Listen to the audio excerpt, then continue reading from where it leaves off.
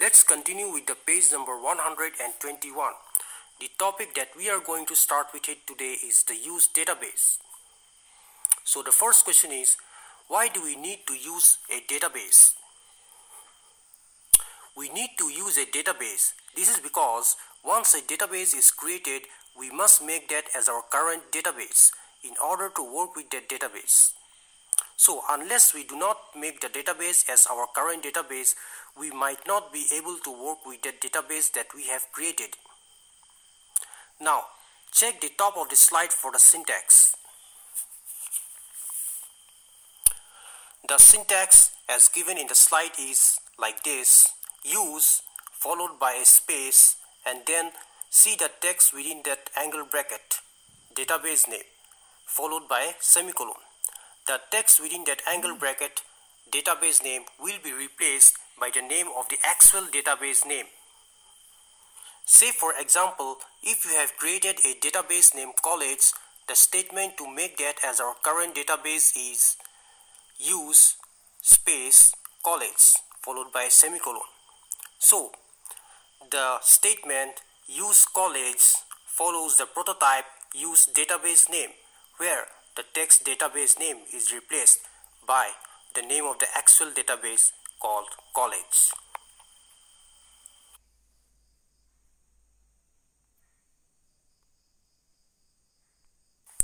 Now in this slide, we will learn how to drop a database. First question is, why do we need to drop a database? We drop a database when we no longer require it. When a database is no longer in use, it can be removed using the drop database statement. The syntax to do that is like this. Just check the slide at the top. Drop database and then within that angle bracket see the text database name followed by a semicolon. This is the syntax. So drop database name followed by a semicolon is the syntax to drop a particular database. Say for example, if you wish to drop a database named college, simply type the statement drop database college followed by semicolon. Here the name college has replaced the text database name inside that angle bracket in the syntax.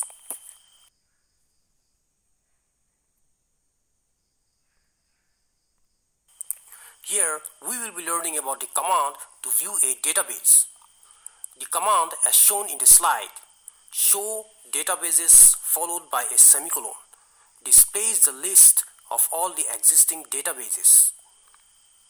Once you type the statement show databases followed by a semicolon, you will be able to view the names of all the existing databases.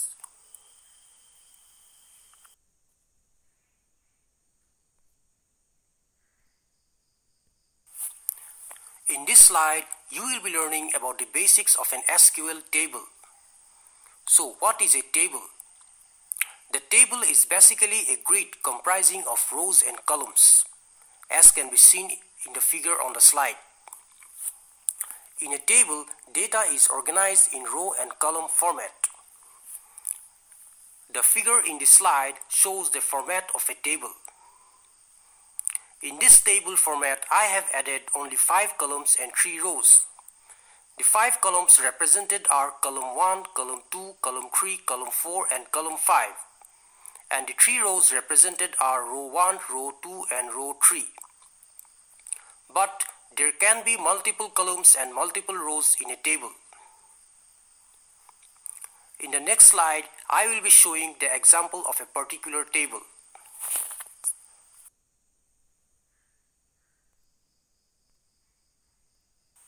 The figure in this slide is an example of a table called student.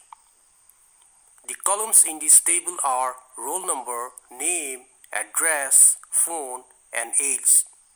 All these columns are placed vertically, whereas the records are placed horizontally in a row. The first record is 1 S. Kumar, Delhi 764-321-31. Similarly, the second record is 2 A. Kumar, Dimapur 569-821-32. and there is another one just below it. As you can see, this table has 5 columns and 3 rows. The 5 columns, as I already told, are roll number, name, address, phone and age, whereas the 3 rows are those that you can see it in the table.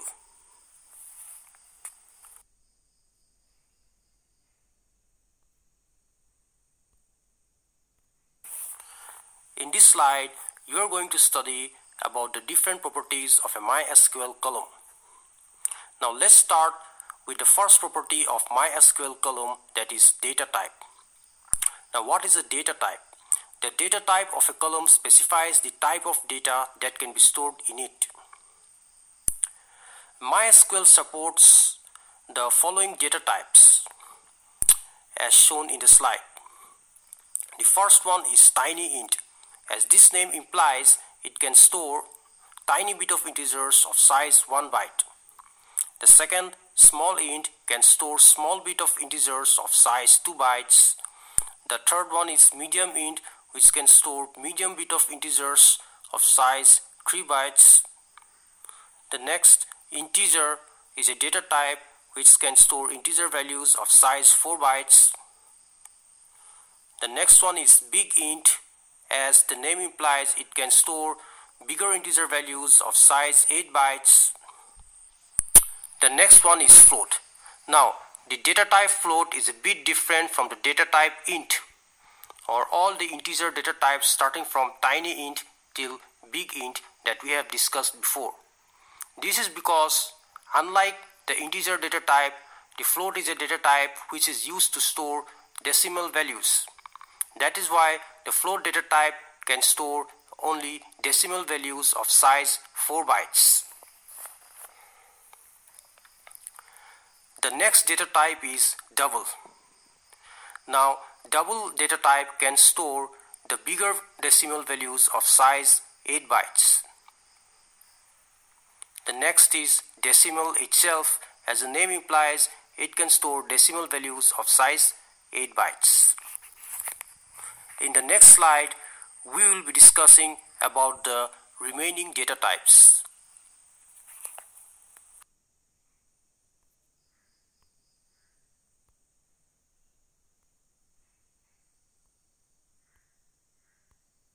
In this slide, we are going to discuss about the remaining data types used in MySQL. The first one is the char m data type, where m denotes the number of characters. This data type char m can store characters such as letters and symbols. The letters can be capital A to Z or small a to Z, and the symbols can be the characters such as dollar, the question mark, the semicolon, the colon, and etc. The value m represents the number of characters.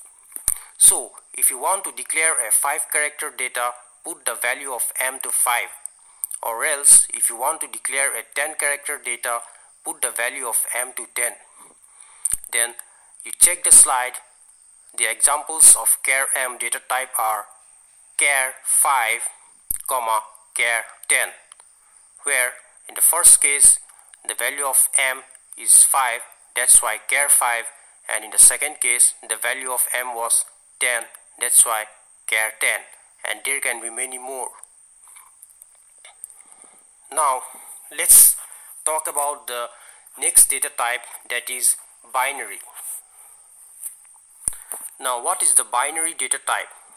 This binary data type also includes a letter m within the bracket.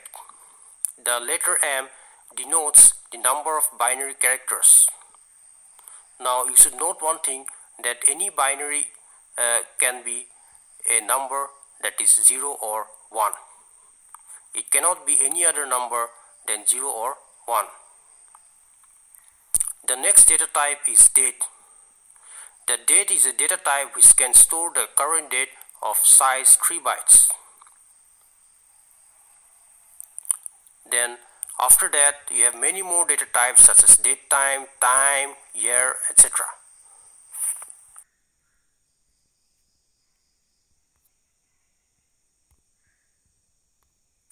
In this slide, I will be teaching you about the second property of the MySQL column, that is null. So what is basically a null? If you have missing values in a column, those values can be represented as null. Let me show you with the help of an example. Just check the table in the slide. The address column has the values Delhi, Dimapur and Imphal. Now imagine what would happen if the data in the address column are not entered. I will show that with the help of two tables in the next slide.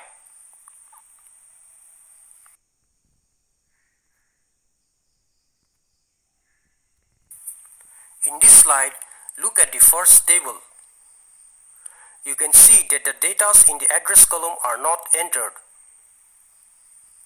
In that case, these empty cells will be filled up by the null values.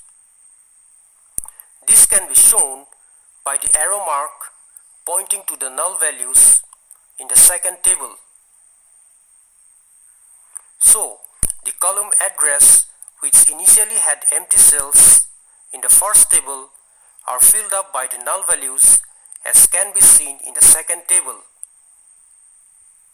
So, these two tables explains the concept of the null property of a column. And that's all for today. In the next discussion, I will be teaching you about the remaining properties of SQL columns.